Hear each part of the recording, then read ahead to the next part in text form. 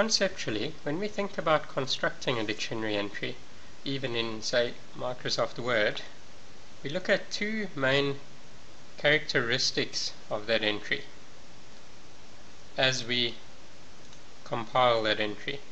And these are the structure or hierarchy of the entry, and the other is the content.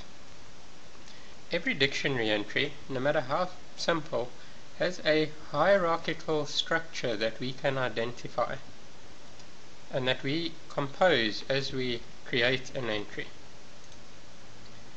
In the entry we're looking at, for example, execute, we have the main head word, and attached to that we have information such as the part of speech, past tense and so on. And then beneath that we have, in this case, two distinct senses or sub-meanings. Then belonging to each of these senses or sub-meanings is a translation, in this case in Northern Sotho, and a usage example. The usage example belongs to the sense. This usage example belongs to sense 1. This usage example belongs to sense 2. And these usage example translations belong to the usage examples respectively. There is thus an underlying skeletal structure that is hierarchical within this entry, representing the various senses and translations and usage examples and so on. And then attached to that hierarchical structure is the actual content, the actual text that makes up a usage example or a translation equivalent. When we compile a dictionary entry in, say, Microsoft Word, the hierarchical structure is still there. We still create that hierarchical structure, but only implicitly. We don't explicitly specify the hierarchy. It's still there though, and when we construct a dictionary entry in TLex, the main difference between TLex and, say, Microsoft Word in this respect is that we construct the hierarchy explicitly.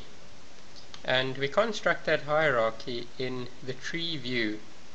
Hence the name tree is derived from the branches. A hierarchy has branches and a tree has branches, and hence we have the name tree view.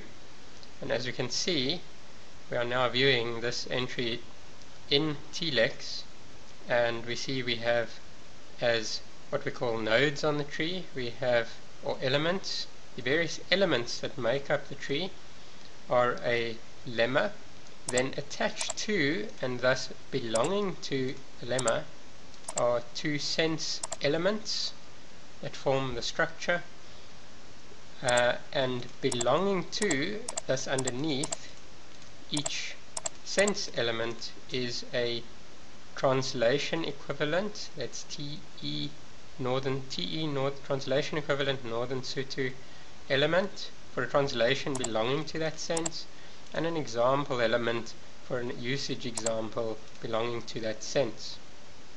And so the elements that comprise the hierarchy are attached as what we call child elements of the elements to which they belong. Don't worry if that sounded a bit complicated. We'll take you through an example or two shortly. Now, important, within the tree view we are editing only the tree structure, the hierarchy. The content, the actual text of a particular usage example or a particular translation, is edited in the attributes sub-windows F1 and F2. So the actual text of this example we edit here in under attributes. Thus the attributes represent the content attached to the structure. So here in the tree view we edit the structure of an entry, and here in the attributes windows we edit the content belonging to the elements of the structure. And you can see the attributes window is linked to the tree view, in that if we click on a particular element in the tree view, it displays the attributes, the content boxes associated with that element. Or if we click on, say, the lemma element, it shows us the content, still shows us the entire hierarchy unfolded here, but all the attribute boxes associated with all the elements underneath the selected element. In this case, all the attribute boxes for the entire entry. Also note that the subtree that is currently selected in the tree view is also highlighted by default with a little dotted border in the preview area. So if we select sense 1, the whole of sense 1 is shown, is highlighted. If we select sense 2, the whole of sense 2 is highlighted. If we just select this example, just that example is highlighted. Note also, and here's a useful tip, you can also click on a particular attribute or field's content in the preview area, and it will immediately take you to the attributes box for that particular piece of content. So if we want to edit this example again, we can just click on it in the preview area, and we are immediately taken to F1 with the cursor standing in that box to then edit that example. Just back on the hierarchy again, note obviously, or it should be obvious, every entry is going to have its own different tree view hierarchy depending on how complex that entry is.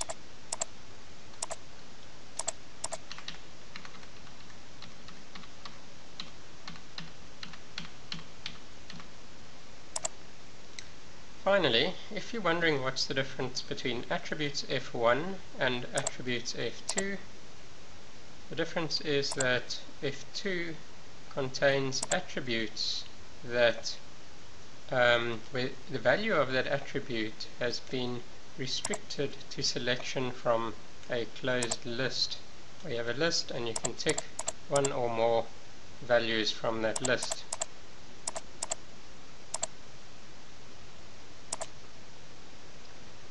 F1, on the other hand, contains mainly those attributes where the value may be typed freely,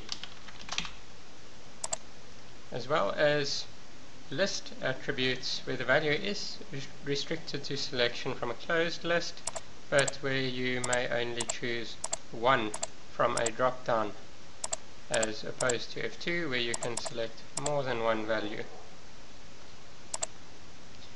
Note that these F1 and F2 are also shortcut keys that you can use at any time to quickly jump to the relevant window.